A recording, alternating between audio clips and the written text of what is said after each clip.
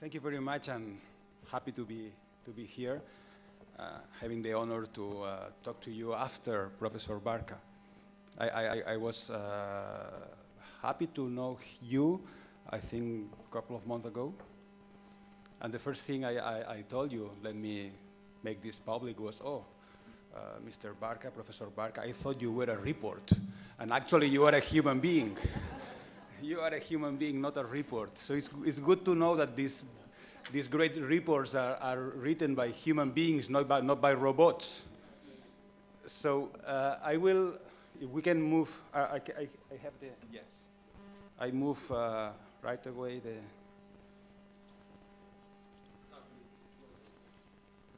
which? I'll show you. This one, to the right.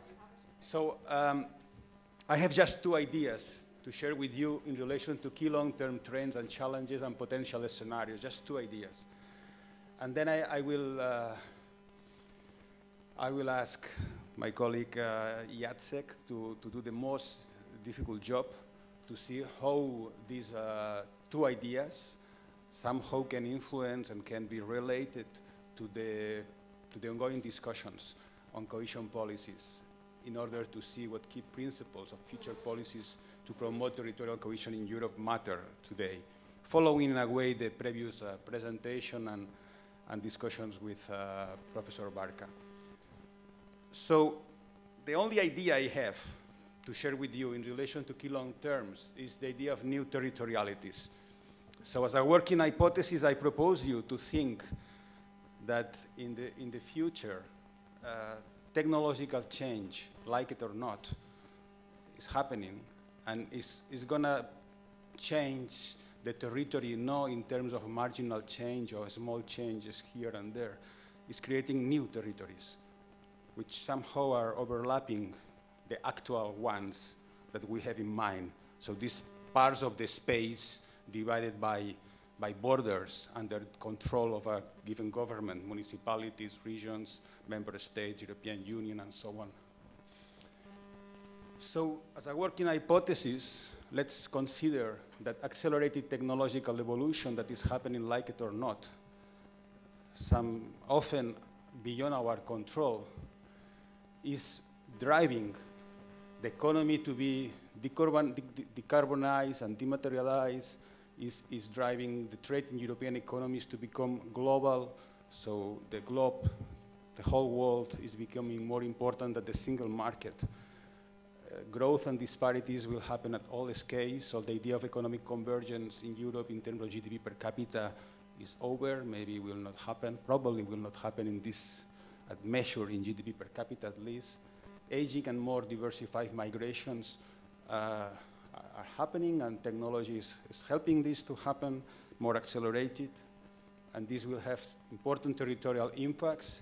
Maybe we will see enclaves in Europe, so places for retired people, ethnic neighborhoods, gated communities in the future that we don't have in Europe as much as in the rest of the world, and ephemeral communities by projects. So we are having a number of different trends that all of them are in a way pushed by technology, and all together are creating new territorialities. Let's say all network industries are becoming a territoriality in itself, in themselves.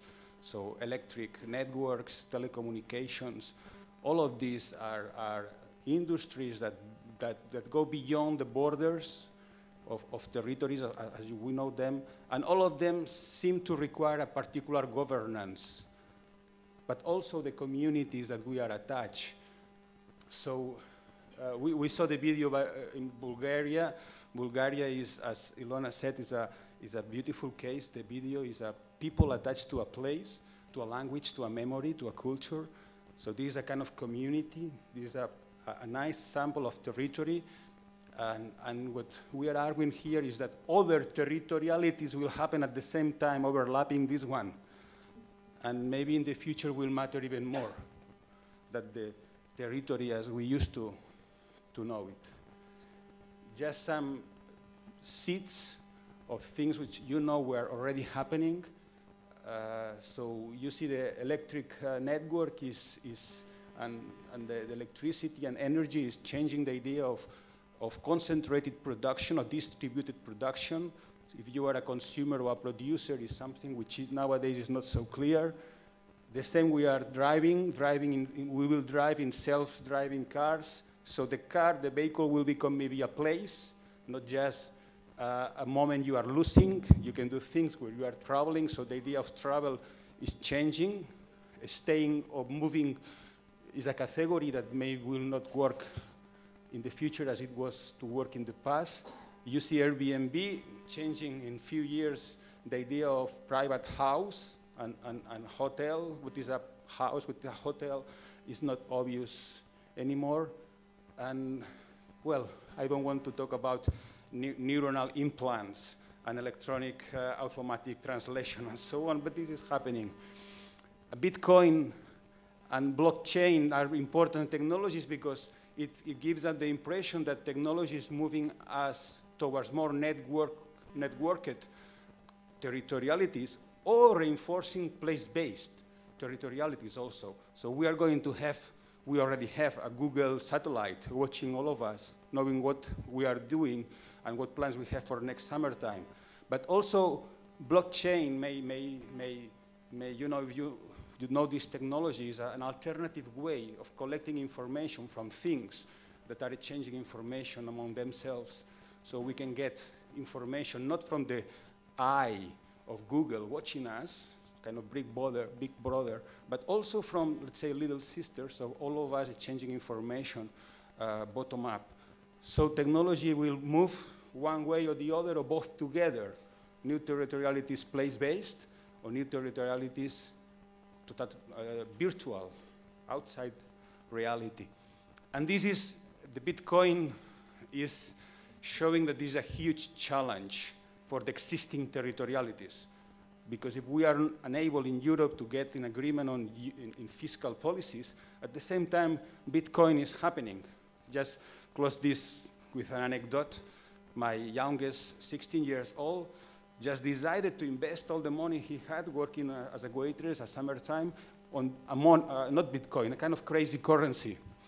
You know, my wife was really unhappy, myself, and even more, you know, it was worse because he made a lot of money together with his friends. So he decided to buy a huge second-hand motorbike, a Beta huge, which is gross polluter, which is noisy, which is very beautiful, and he used this to drive in the natural park around our countryside.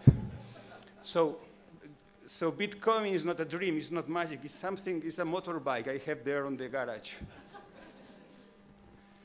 And these are the existing territorialities. Surprising is not just a matter of government, it's a matter of our feelings.